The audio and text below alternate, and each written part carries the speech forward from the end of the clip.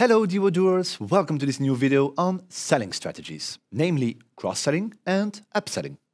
Cross-selling consists in offering additional products that complement the customer's initial purchase. On the other hand, upselling involves suggesting alternative, upgraded versions of the product to the customer. Let's see how we can implement these strategies in Odoo to boost our sales. So once we're on our website application, if we go to the eCommerce tab, we can go to products directly. And here I'll select this item. Now, if I go to the Sales tab, I have the possibility to upsell and cross-sell my product.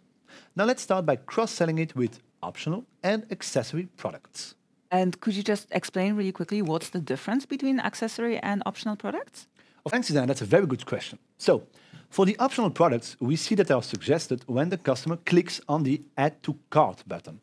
What happens is that they're able to choose an additional product from the ones we add to this field. Now, accessory products appear when the customer reviews their cart before the payment. An accessory product will then be suggested.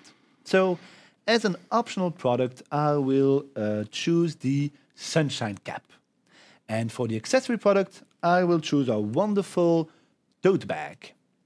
So I've only added one product for each of those fields, but you can add as many as you want to suggest to your customer. And now we'll upsell the product. So that means that we'll choose an alternative product like, let's say, the white lace, there you got it, the white lace embroidered t-shirt. Good, let's save, and now let's go to our website to see what that actually looks like. So we'll go to the product that we just configured, which is this one. And we see here below that we have the alternative product that we added. Of course, we can configure what this looks like if we go to the Edit button. And here I can change the template. I can say how many elements should be shown if I have more alternative products. Just as always, just play around with it. I can also change the text if I wanted to, but I'm going to leave it just like that.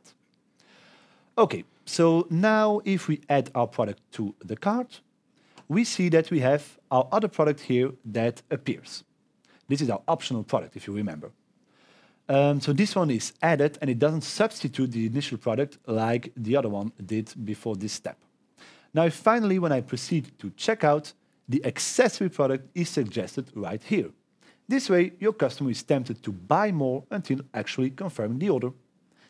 And now you know. Thank you for watching. Don't forget to check out our online documentation for more info on this topic, and I'll see you in the next one.